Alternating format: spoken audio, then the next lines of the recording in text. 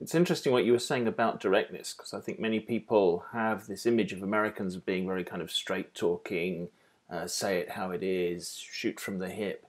Um, but it sounds like, and I think this is my experience as well, that people are actually quite a lot less direct than you expect them to be, or even people think they are in the US. No, it's interesting because when I first came to the States, and I came to the States, and I actually was lucky enough that I already had a job lined up.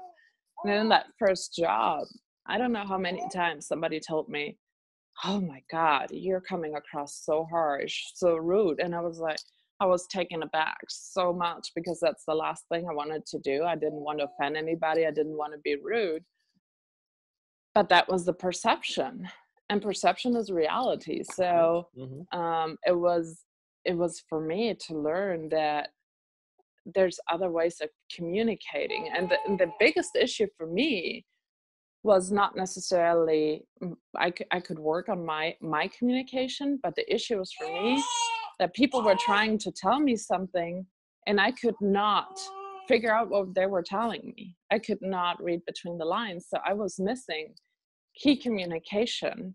And then people said, "Well, I told you that," and sorry, I did not get it. And I still to this day sometimes have a hard time really getting the message that people are trying to send to me. So when I am in professional relationships, I always disclose that and say, "Hey, if you're trying to tell me something, just say it right straight out the way it comes out. It does not offend me, but that's the surefire way that I will get it. Otherwise, I can't, I can't guarantee that I will get what you're trying to tell me." So, like, don't wrap it in cotton wool, Yeah. just give it to me straight.